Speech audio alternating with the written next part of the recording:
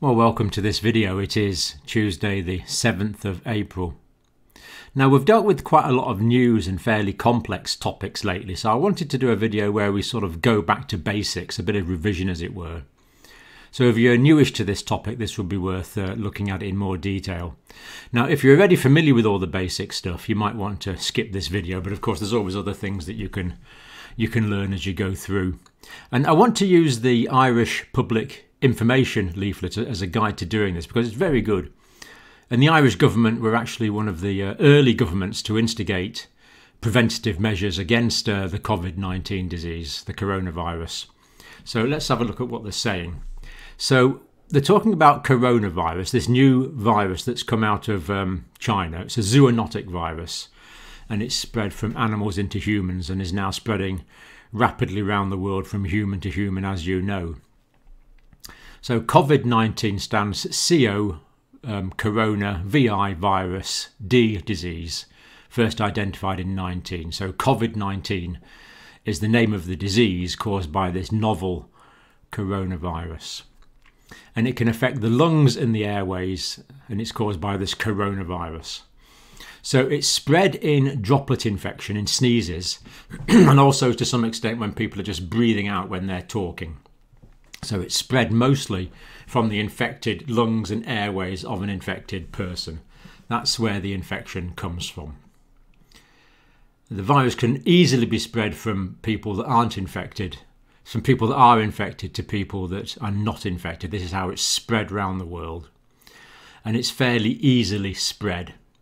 And people are infectious normally for 6 or 7 days after they've been infected. But people are also infectious while they still have symptoms. This is why it's important for people to carry on isolating even after 5 or 6 or 7 days if they still have symptoms. And as well as spreading in the breath, it can spread via surfaces. So someone can breathe out onto a surface, someone can touch those surfaces with their hands and get the virus in through their eyes, their nose or their mouth. Now, why are we making such a fuss about this disease? Well, this explains it perfectly, really. 80% of people will get a mild illness, but 14% of people will suffer a more severe illness to the point where they might need some medical help.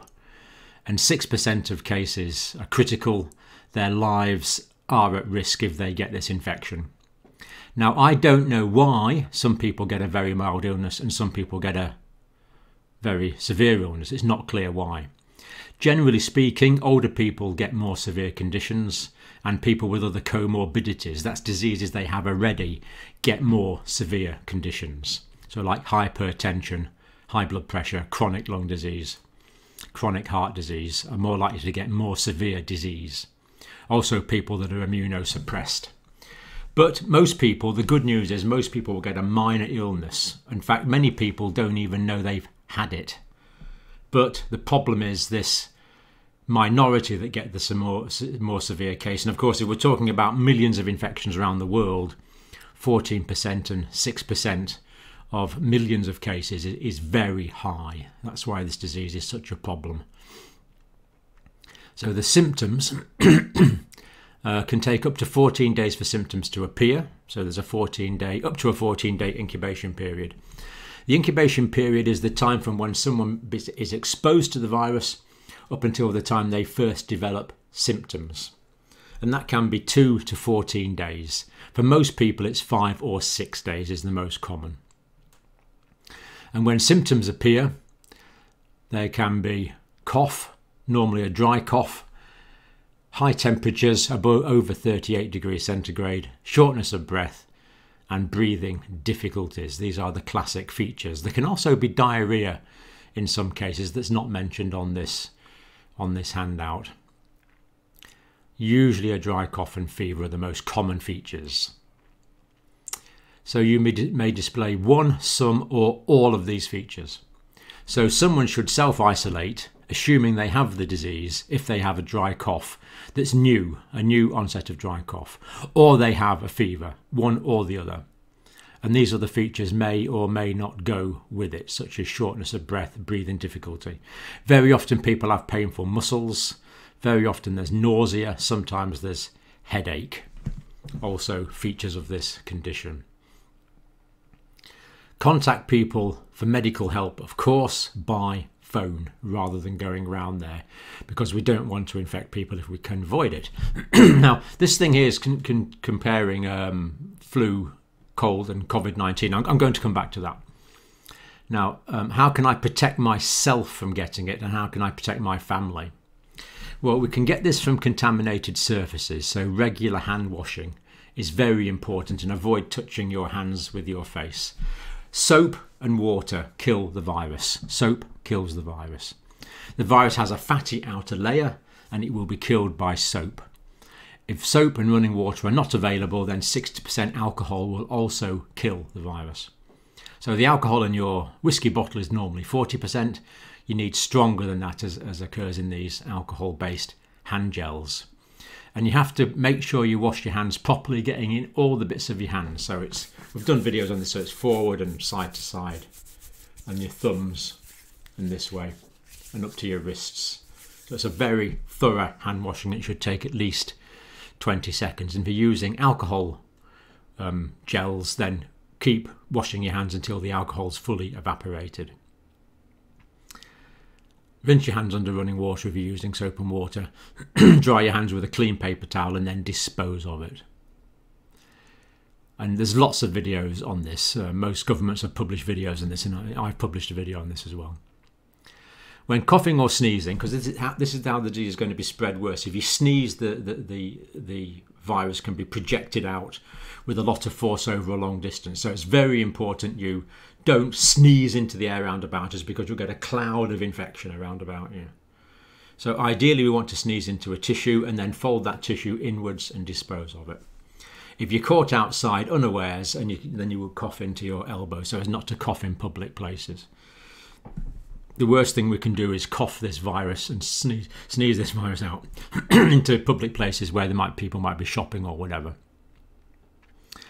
Clean and disinfect frequently touched surfaces, so the doorknobs in your house, the doorknobs on your car, your steering wheel, and use household disinfectants for that. And they'll say if they kill viruses on the manufacturer's instructions.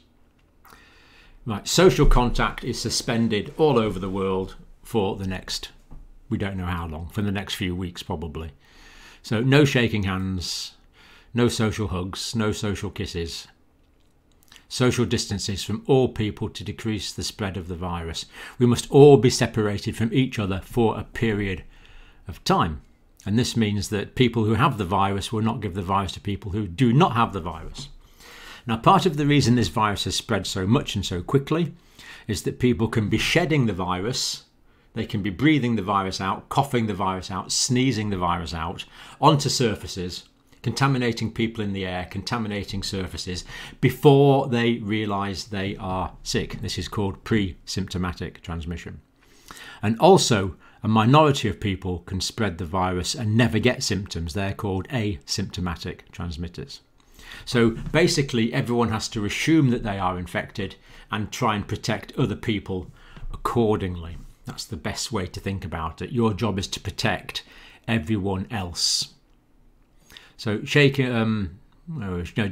hands. Social distancing. So everyone has to just mix with the people in their household, not people outside their household. So you cannot go to your friends for a cup of tea. They cannot come into your house. You cannot go and visit your parents at the moment. You cannot go and visit your children that live in a separate household from you. Households need to be isolated from each other at the moment to prevent spread of this virus.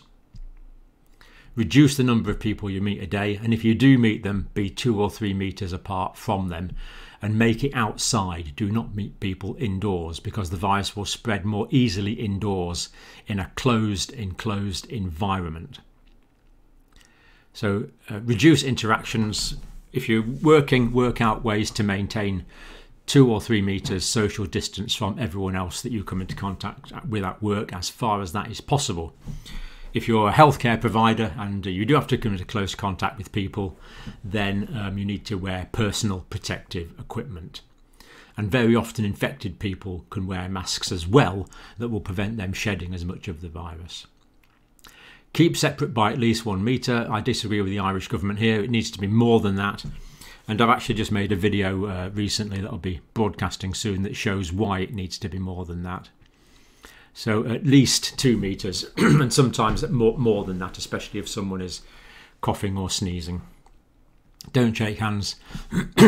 Avoid communal sleeping areas. Now, if partners at home, husband and wife or whatever, partners at home, one becomes symptomatic, then they should sleep in a separate room from the non-infected partner, if they have a separate room, if that's possible. So they should be physically separated as much as possible, because we want the uninfected person to get as low a dose of the virus as is possible. So the sick person should be in a room on their own with the door shut and, if possible, the window open to dilute the virus that is in the sick room. Avoid crowded places, absolutely, that's completely forbidden for the time being. Work from home if possible. And this is clearly going to have significant economic impacts on people, and this is known. When in crowded settings like public transport or supermarket, practice personal protective measures. So avoid touching your eyes and mouth. Clean your hands when you've finished. And you can wear gloves as well if you want. That's all absolutely fine. Now, we've said that some people are more at risk. Some people are more likely to be in this minority of people that get severe disease. So there are a group of people who be more at risk if they catch it. So it's not saying that these people are more at risk of catching it. Anyone can catch it. But these are more at risk of developing severe complications. So it's the older people are, the more likely they are to get severe complications. People with long-term medical conditions, what we call comorbidities. People whose immune system are impaired. I'm very worried about people with HIV at the moment. We don't know quite how that's going to pan out in African countries, for example. Patients with any condition that can affect the respiratory function, such as bronchitis or emphysema or chronic asthma. Residents of nursing homes and people in communities, people that are living together in communities. So like prisons, ships, care homes are at particular risk because they often live in close indoor confined quarters. All over 50s with a specialist disability health service. Okay, again, this is older people with disabilities and other comorbidities. So people with health problems. So this is the Irish support. There will be support where you are. Find out what the support is where you are. And of course, find out who the vulnerable people are in your area and work out how people are going to help them. So if you're feeling unwell, any of these symptoms, such as a fever or cough, you should self-isolate. You should go in a room in your own house, shut the door and open the window, because you want to avoid exposure to others in your household. And of course, you don't want to be spreading it to other people in the community. If you're talking to healthcare providers, do so on the phone in the first instance, and they will advise you accordingly. So limiting social interactions or even stopping social interactions. Avoid contact with other people. So social situations are basically suspended. So for now, no one in the world, pretty well everywhere in the world, no one should be going to the pub. No one should be eating in restaurants. Normal life, unfortunately, is suspended. This is a pandemic. This is unprecedented in our lifetimes. So reduce, I would say, eliminate contact with people outside the workplace or the home. Keep 2 to 3 meters away from other people. Physical contact is out of the question. Avoid crowded places. I think everyone's doing this now. Work from home if possible. Now, having said that, in some parts of the world, this is not being adhered to. And that means these parts of the world are at risk from cluster outbreaks of the COVID-19 disease. So this is applying to pretty well everywhere at the moment. Now, the Irish government and the UK government are saying you can go outside for exercise on your own, but do not abuse this. This does not mean you can go to the park for a picnic or a barbecue. It does not mean you can sit by the lake for an hour. It just means you can walk through a park or jog through a park, briefly just to get some exercise and then go home again. And this idea from the Irish government here is avoid spending more than 15 minutes in close contact with other people. It's based on a quite old data, this actually, that close contact was defined as being in contact with someone for more than 15 minutes. And this idea that you wouldn't catch the virus in 5 minutes if you were in close contact with someone, this is now out of date. This is far too conservative. You can catch the virus much more quickly than that from someone who is shedding a high viral load. So I think this is a bit misleading. This is saying, look, if you want to spend 14 minutes with someone, that's okay. That is not the case. The virus can spread from person to person a lot more quickly than 15 minutes. So we have to basically suspend social contact.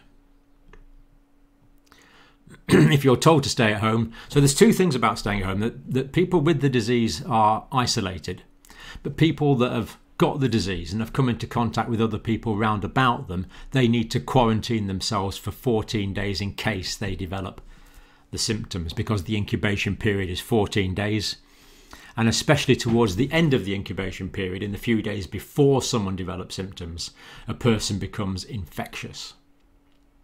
So basically, people that have been exposed to someone who is infected has to assume that they've been infected. Unless they pass for 14 days without symptoms, then they can assume they haven't got it, but they must wait for those 14 days in quarantine. So tell people about it, get help. All these things make sense. And as well as that, look around for people that you can help. This is really a time for coordinated community action all over the world. This is a real opportunity to help people. There will be people in your area that need your help. And if you need help, don't be shy in asking for it. This is not a time for pride. This is a time for human cooperation on a great scale, locally and globally. Make sure you get your medicines. In Ireland and the UK, there's no problem with supplies of medicines or food, so there's no need to panic, hoard medicines in the UK or Ireland. There's no need to panic buy food. If you have symptoms, of course, you have to be self-isolated. You cannot go out. Bear in mind, you don't want to infect other members of your household if you can avoid it. So self-isolation means staying indoors, completely avoiding contact with other people. I like that word there, completely avoiding contact with other people. This is to stop other people getting it. You must self-isolate and contact healthcare providers by phone, not in person. They will advise you if you need to go for testing. They will advise you if you need to go for further medical help. So stay at home. Keep away from other people in your home as much as you can. Now, the other people in your household might have had the disease already. That's possible. But we still want to reduce the amount of virus that people are exposed to. This is called viral load, because new research is showing that the more viruses you're exposed to, then potentially the more serious a disease you can get. So reduce the viral load of your children, your parents, your partner, whoever is in the household with you. Protect them from the virus that you may well be shedding. Keep your hands clean, keep surfaces clean. Immaculate respiratory hygiene, so cough into a tissue, fold it up. And then I think a good idea is to have a separate plastic bag that you can put the tissues in, and then you can seal that plastic bag and dispose of it hygienically. So we're not contaminating people through our dirty tissues. Avoid sharing utensils. So a sick person should have their own cups, their own towels. If possible, their own bathroom. It's not always possible, of course, but if possible, isolate them as much as you can and as much as the household can. Now, monitor symptoms. Most people have a mild illness, so most people will just self-isolate for a period of time and then return to normal duties after a week or so. They might feel a bit tired for a week after that, to be fair, but most people will have minor symptoms. But monitor someone in case they get worse. And again, we've done videos on this channel in great detail looking at that. If people are having increasing breathing difficulties, and the complications are actually more likely to occur in the second week after symptoms arise, in the second week of the illness. Keep the house clean with normal household disinfectants. read the manufacturer's instructions and see what kills viruses. Now, dirty laundry, especially if someone's sick, they'll be shedding virus onto their clothes and onto their bedclothes. So we have to consider these to be contaminated. So we can think about detergents and high temperatures and cleaning surfaces. So washing clothes, especially of a sick person, at higher temperatures than you might normally wash. Yeah, good. They're pointing out about plastic bags here. Collecting rubbish. Keep everything all neat and tidy, all packed away. There's cases in China that are actually documented of nurses and doctors who were working in contaminated areas, and then when they went into the changing rooms, they were taking the clothes off, taking the scrubs off or whatever, to change into the normal clothes. And that was flapping the virus up into the air, and people caught the infection that way. So a lot of infection was actually spread in staff rooms. So it just shows the importance of just folding clothes up gently, folding bedclothes inwards gently, and then putting them in the wash. And the combination of the heat and the soapy water will kill the viruses. And after washing, the clothes will be safe again.